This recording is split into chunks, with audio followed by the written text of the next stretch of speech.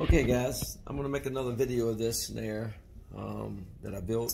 I changed it to, I guess, 20 strand wires or 18, whatever. Pretty standard size wire. I took out the 42s and I rounded the snare bits a little bit. Sounds a lot more crisp now. No snare rattle, no wire rattle. I'm gonna just give you a quick overview of what it sounds like. Tuned high, and then I'll tune it down a little bit so you can get a range. Okay, right now it's tuned pretty high. Let me show you here. Listen to this.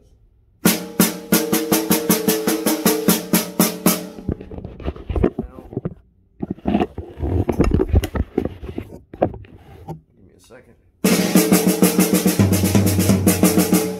you get the feeling that goes. I'm gonna tune them a little bit. I tighten the snares a little bit. You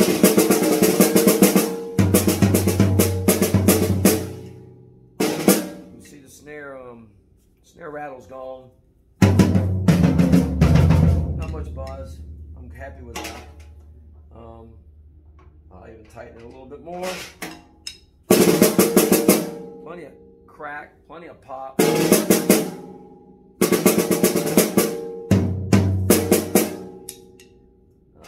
Real happy. All right, I'm gonna pause the video and I'll tune it down a little bit lower range and see what y'all think.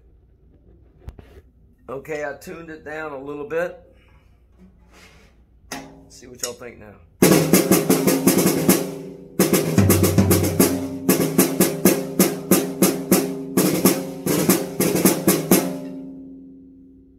A little more ring to it, definitely a little lower. I'll loosen the snares a little bit and see what you think.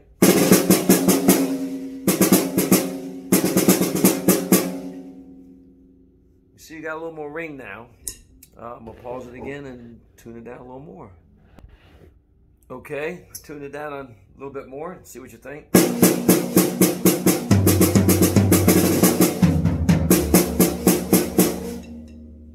That's what the wire is pretty tight. I'll loosen them up a little bit. See what you think.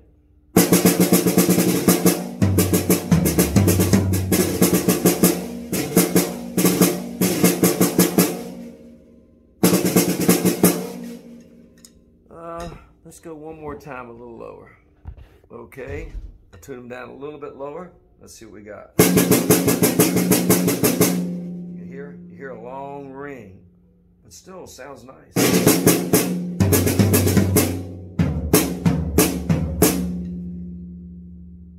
Okay, I'm gonna loosen the snares a little bit.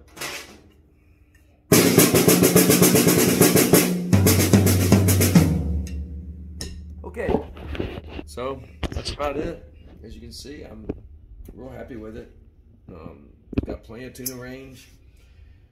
The snare slop's gone. Now that's sanded the bit a little bit more, but I think really it's the swapping to the thinner wires that did it. Them 42s just didn't seem, I've never had much luck with them. That's why they were laying around when I put them on. So, all right, guys. Hope you enjoy. Bye-bye.